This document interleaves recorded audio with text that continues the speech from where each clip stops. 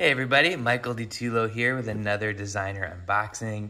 My friends over at Cole Haan hooked me up with a new set of new shoes, and I thought I'd do a little unboxing to review them. Now, interestingly, Cole Haan is known for decades as being kind of a dress shoe manufacturer. This brand actually invented the penny loafer decades ago. But recently they've been getting into some kind of light performance shoes, and they sent me a few to try. And I thought I'd unbox them and take a look. Let's dive into the first one. The first one here is called the 5.Zerøgrand Outpace III. This one seems to be kind of the more technical of the two. Some interesting details that I'm really keen to kind of look at close up.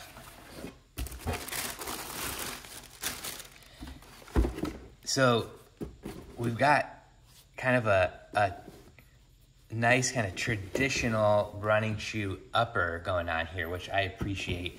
I tend to really like kind of more classic running shoe uppers, but that is contrasted with a more kind of technical looking outsole, midsole unit with a lot of geometry. So let's kind of take it one half at a time. I'm going to start with the outsole, midsole.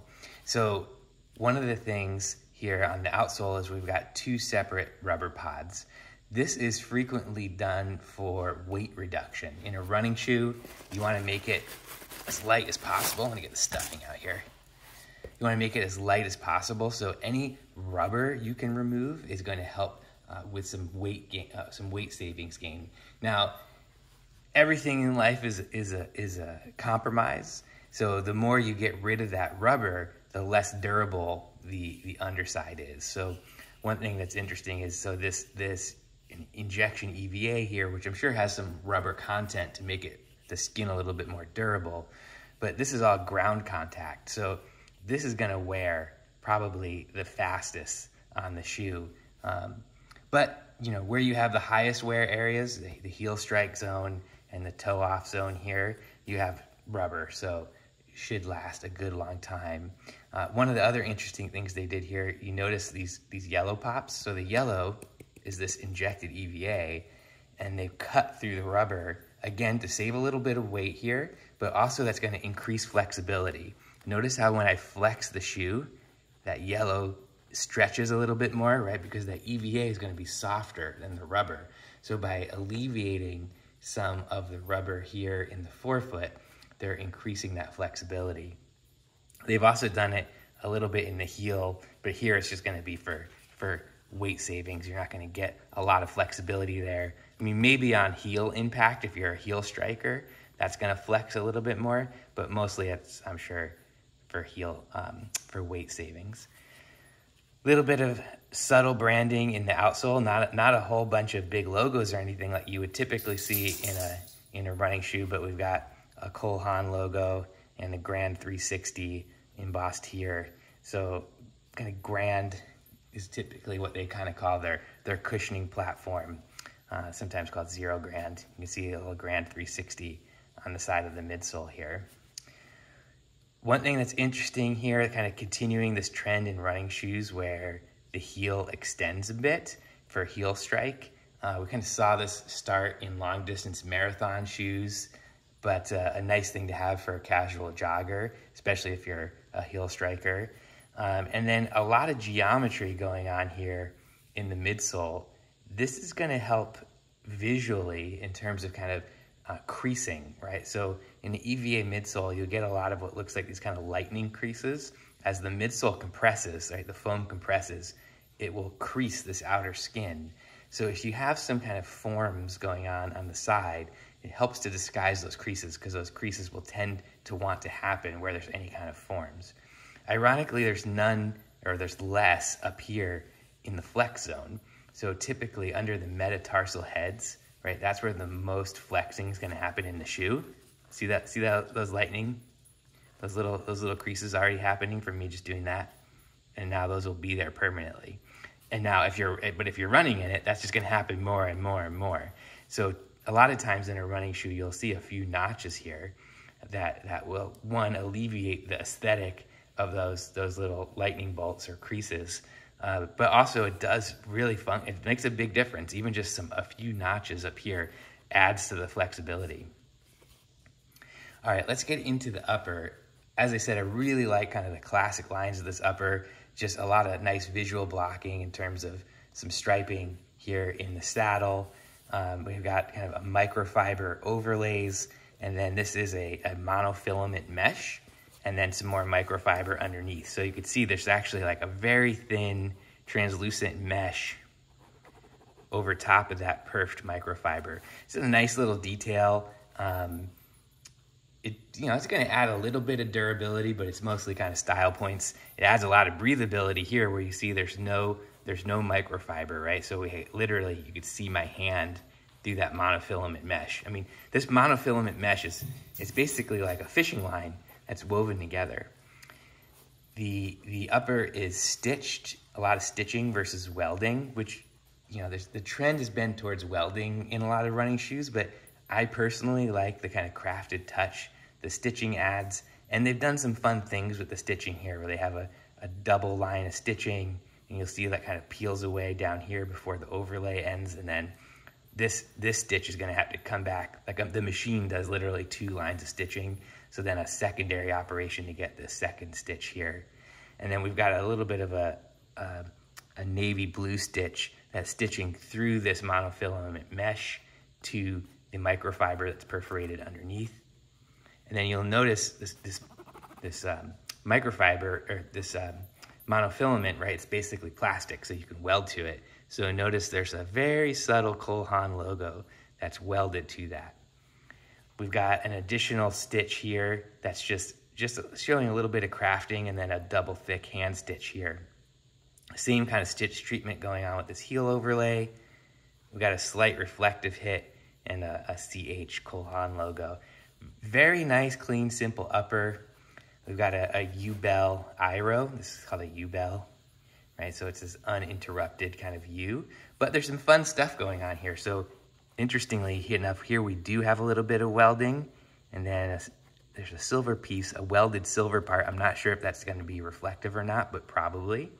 And then they did some fun stuff here where this piece that's under the monofilament is coming up, and then you're actually lacing through that individual part, which is pretty cool. I really like the way they did this bottom lace stay too. That's just a nice clever detail. A lot of times I notice like tongues in shoes are very under-designed, they're unconsidered, but this one surprisingly has got a lot of nice little crafted touches. So we've got this navy tongue that has perfs in it. You can kind of see that here.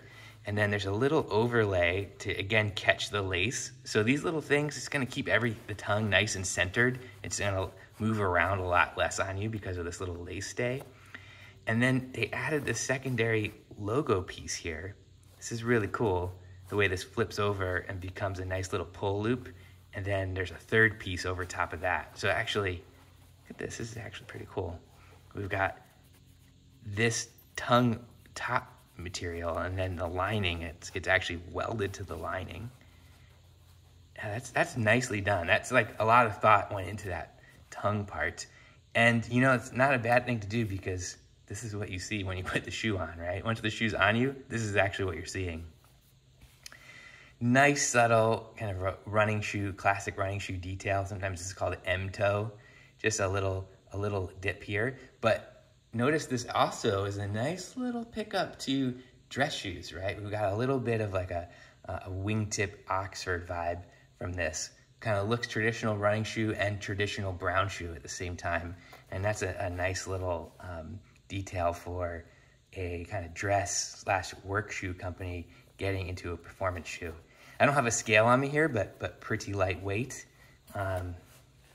Sock liner, very simple. We just have a $0 print on it.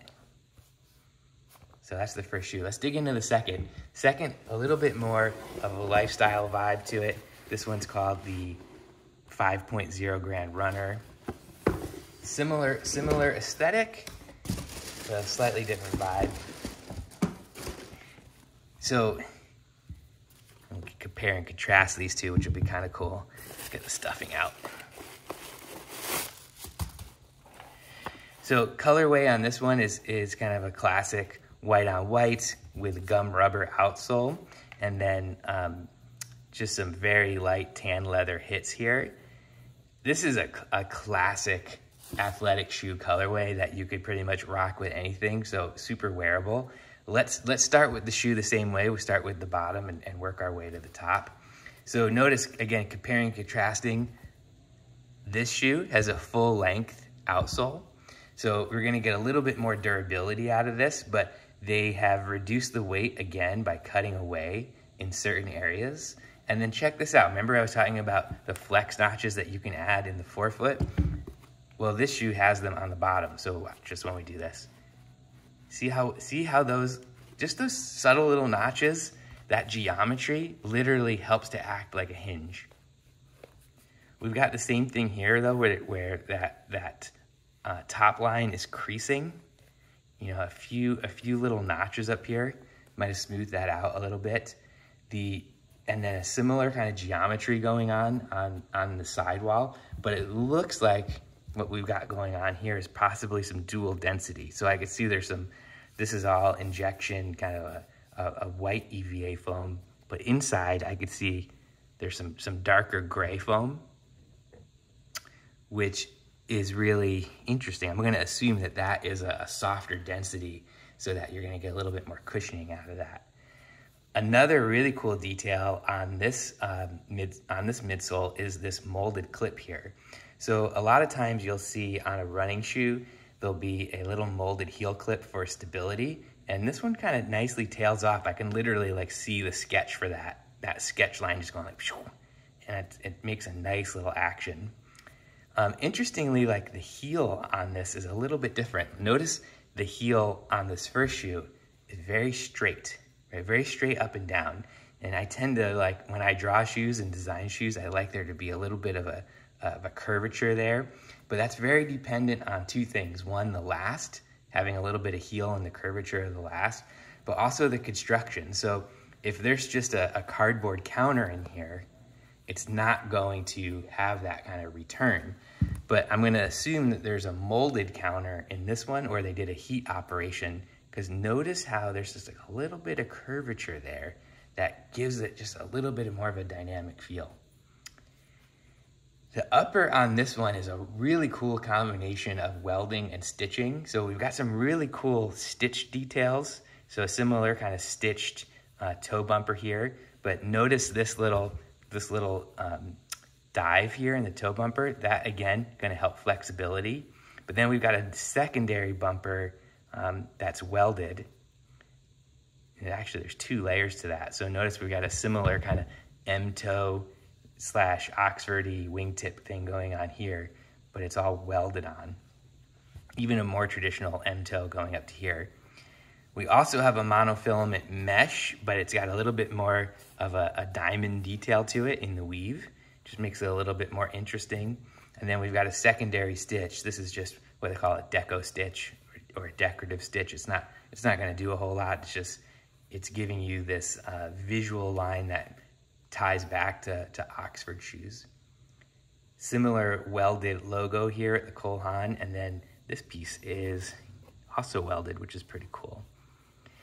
And then to those welded pieces, we have the stitched counter, another microfiber counter, some more hand stitches. This is cool. I like the way this is done, where see how that's not actually sewn down?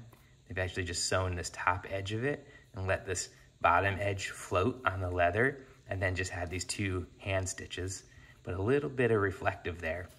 See how that's hiding a center seam? Nicely done. I like to see that kind of thinking.